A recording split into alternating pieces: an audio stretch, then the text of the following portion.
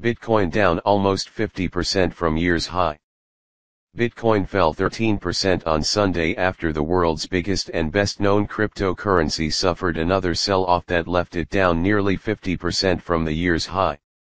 Bitcoin fell to $32,601 at 1800 hours o'clock GMT, 2 p.m. Eastern Time, losing $4,899.54 from its previous close. It hit a high for the year of $64,895.22 on April 14. Ether, the coin linked to the Ethereum blockchain network, dropped 17% to $1,905 on Sunday, losing $391.31 from its previous close. Bitcoin markets operate 24/7, setting the stage for price swings at unpredictable hours. Many point to Bitcoin's volatility as untenable, wrote RBC Capital Markets' Amy Wu Silverman in a research note published on Saturday. Indeed, Bitcoin makes severe and dizzying swings.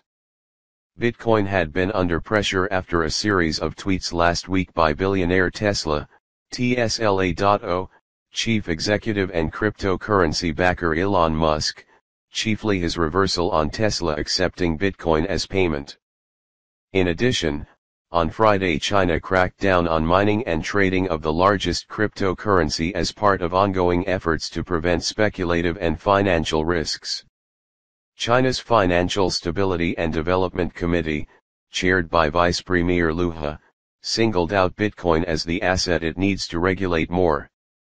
The statement, which came days after 3 Chinese industry bodies tightened a ban on banks and payment companies providing crypto-related services, was a sharp escalation of the country's push to stamp out speculation and fraud in virtual currencies.